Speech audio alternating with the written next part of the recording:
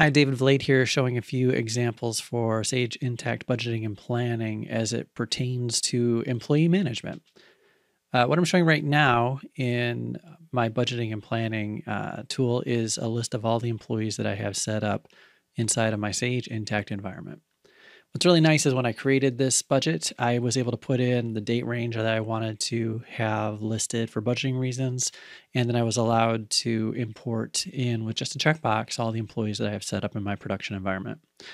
And so this all came in for me. You can see a list of employees there. I have my employee IDs that I saw over in my Intacct environment. I just have salaries where I had that.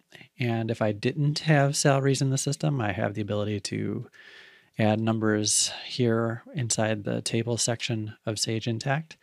And I can also see departments or funds where I have them tagged. That's because I have this in a nonprofit setup.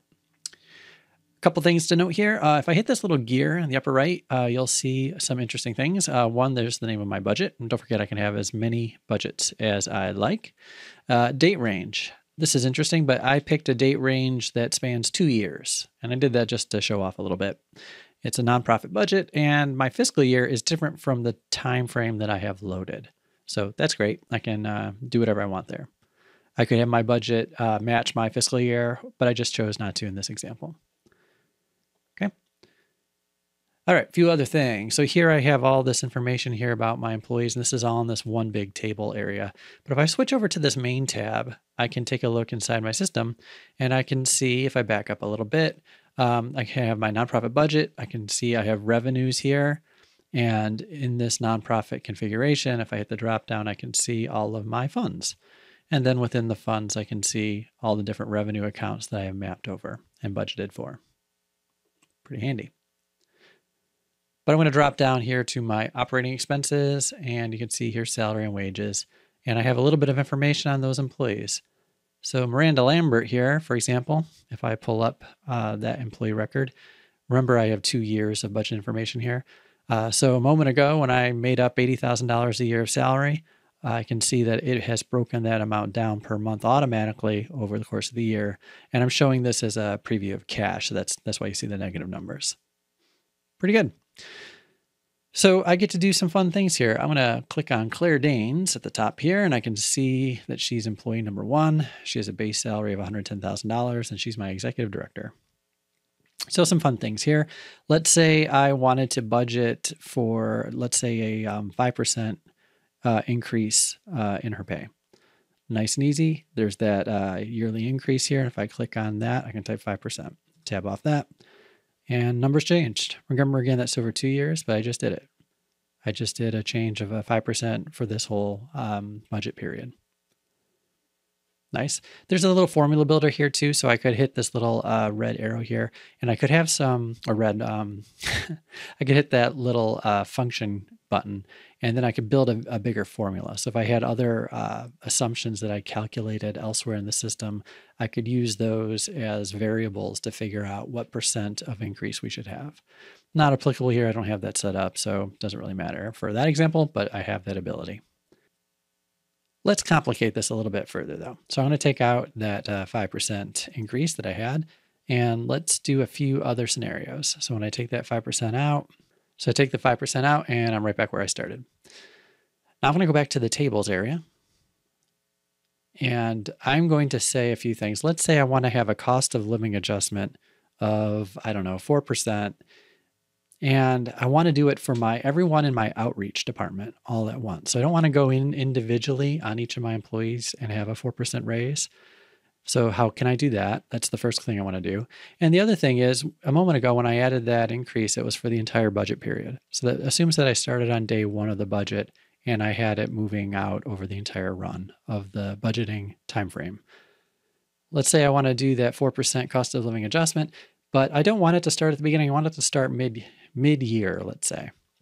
Well, there's a handy way to do that. First off, I could be here looking at departments, and I could see who is in my outreach department. Let's say that's the department I want to give a raise to, and I narrowed it down. There I have narrowed it down to these 3 employees. Could be hundreds, of course, but just 3 in this example. So a nice, easy way to do this is I could hit this little gear in the upper right, budget settings, and there again is my date range for the budget, and there's my fiscal year. There is this advanced benefit section off to the side. I'll click on that, and let's add a cost of living adjustment. Okay, I got to give it a name, so I'll call it COLA. Great. And what kind of increase percent was what I wanted to do, but I could do an amount. And do I want this to be like a monthly sort of thing or on their anniversary date or what? I'm going to assume, again, this is for all my departments. Let's say we all get it on a calendar basis. So I'll just leave that alone as monthly. And it's the same amount per month. That's fine. And I think I said 4% in my example.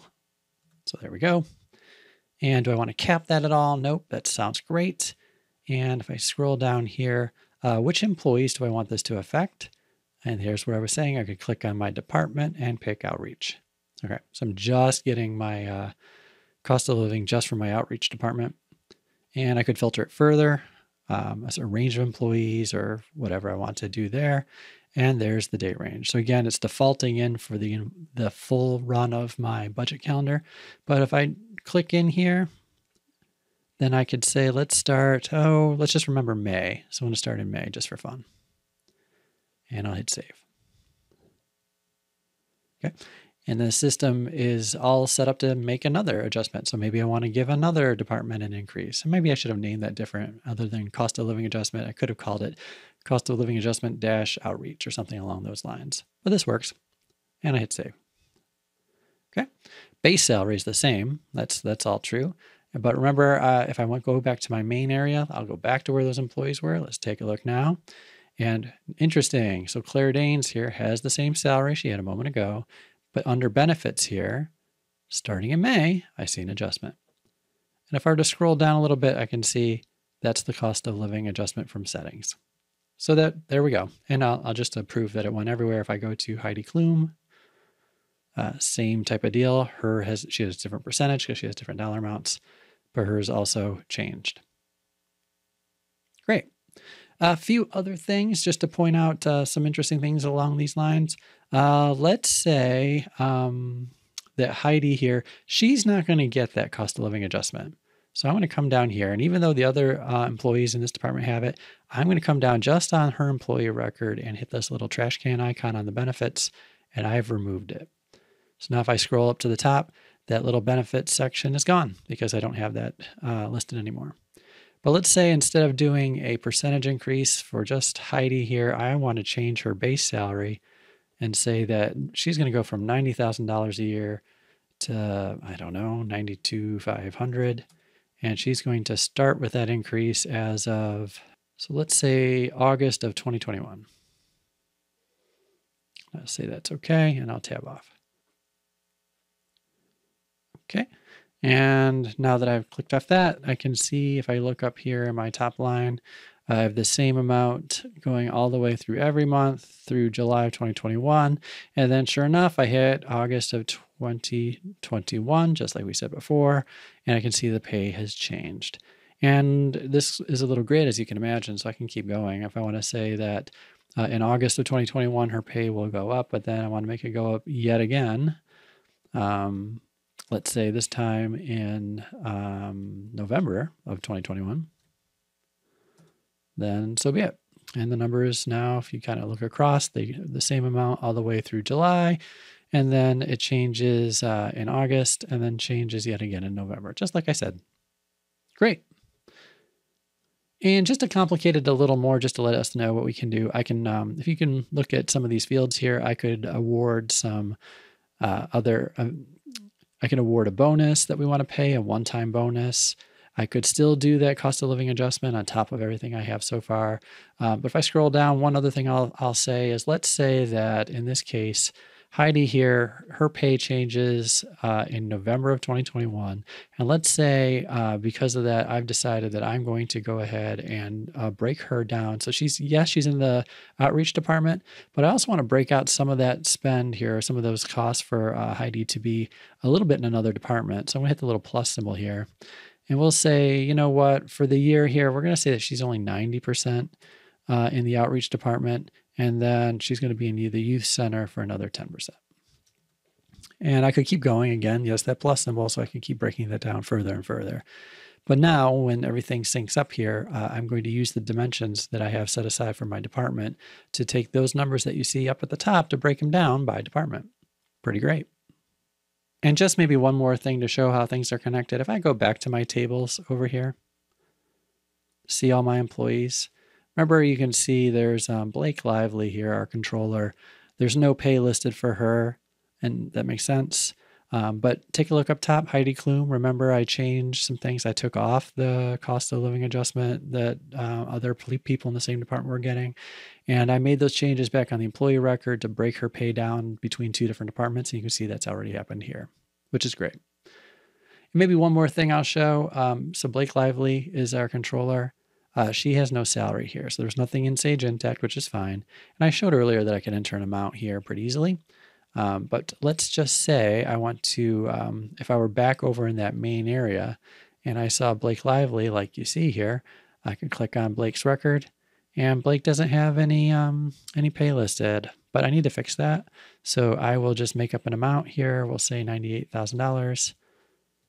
That works great. I tab off that. And again, it's breaking it down. It's a yearly salary that I put in. If I wanted to put it in as a monthly salary, I could have done that too.